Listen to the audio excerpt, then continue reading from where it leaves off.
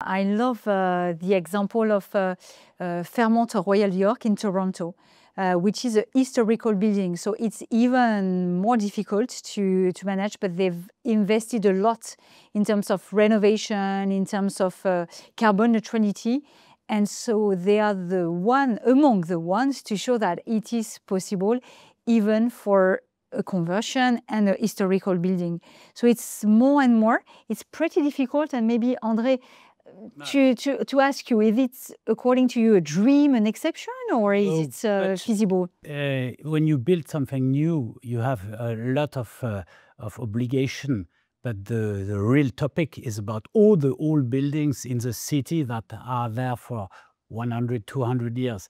But zero is maybe the perfection, but what is really important is to try to reduce.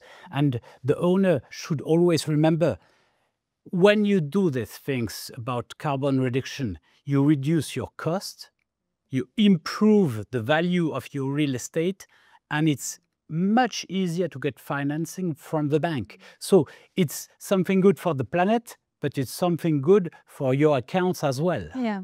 And you say, oh, sorry, Vanguelis.